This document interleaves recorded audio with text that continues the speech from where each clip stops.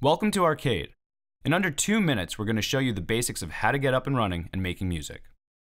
Once you've downloaded and run the installer, you'll find Arcade within the Plugins folder of your music application. For example, Ableton Live, Logic, Pro Tools, Cubase, GarageBand, etc. The first time you open it, you'll be prompted to log in, and from then on, it'll always just work. Once you're logged in, you'll arrive at the browser page where you see over 20 unique product lines. Things like After Hours, Beat Elements, even our modern vocals, Hooked. Within a product line, you'll find kits, and these are the playable instruments that you actually load up. You'll notice that Arcade comes with the first kit in each line already downloaded.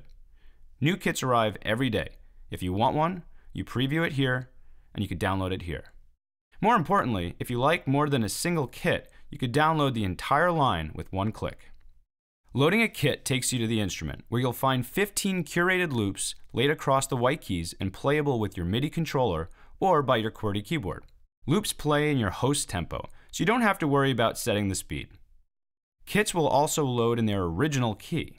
Now, if you want to change it, or if you want to lock it so they always play back in a very specific key, you click here. We won't get into all the details here, but a few things you should know. 1. Experiment with multiple loops together. It's been built for that. 2. These colorful icons are played on the black keys of a keyboard and are called modifiers. They change up the original loop in amazing ways. 3. Use the front sliders to sculpt your sound into something new. 4.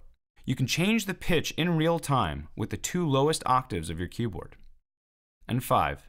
You can even add your own loops by dragging them directly onto the keyboard. For more detail, you can watch the complete walkthrough video.